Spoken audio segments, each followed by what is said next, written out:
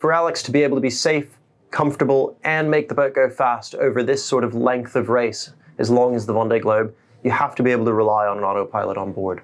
And so this has always been a really critical part of an IMOCA, particularly in a race like the Vendée Globe.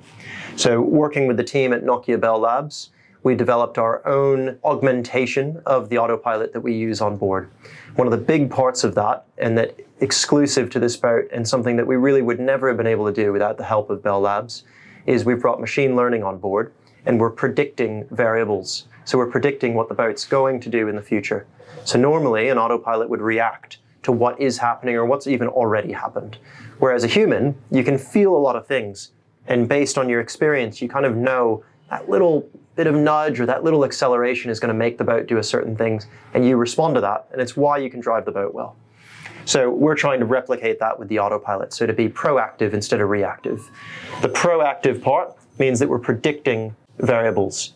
So we have an interface that was created by Nokia Bell Labs. We have a variety of different machine learning models here. You can see they're all learning and predicting.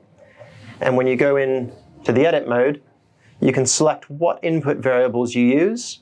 So we have a whole variety of variables coming in, and what variable you're predicting. So at the moment, this model is set up to predict heel, but you could predict apparent wind angle, you could even predict roll rate or yaw rate or acceleration, and use that however you wanted within the autopilot to make it more adaptive, more proactive, and more like a human. And this is something that's made an incredible difference on board HUGO BOSS.